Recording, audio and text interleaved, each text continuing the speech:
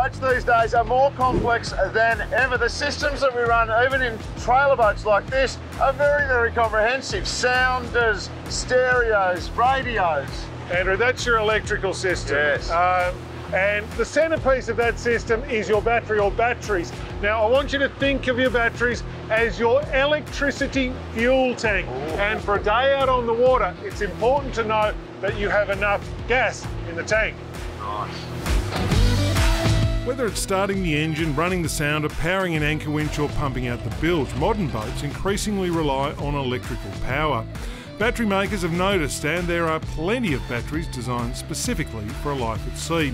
Wet cell, gel cell and AGM, or absorbed glass mat, are the common choices for boaters, but probably more important than your choice of battery will be how it's set up in the boat.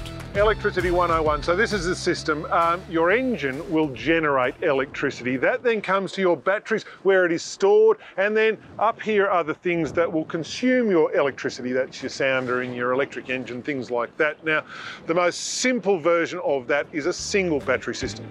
With a single system, everything relies on the health and condition of that one battery. If for some reason you run it flat, you're on your own.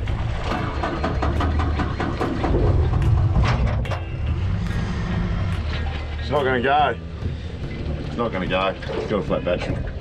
We're going to have to jump start it. It's a good idea in a single battery setup to have another way to start the engine. As boats and engines get bigger, the typical fix is to add another battery, the dual battery system.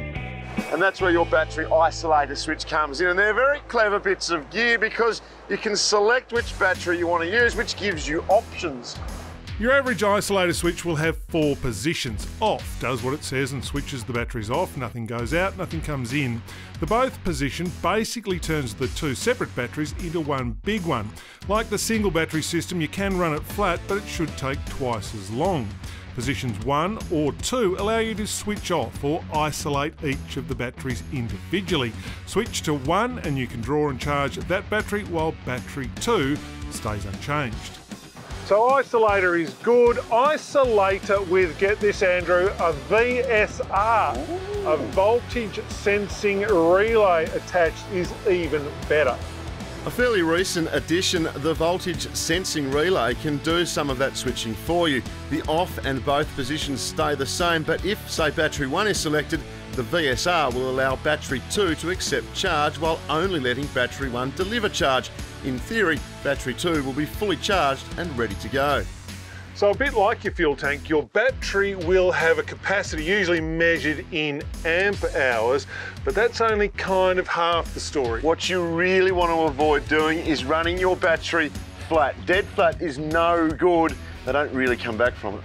50% is basically as far as you want to go. So 100 amp hour battery, really 50 amp hours. You have to think about this.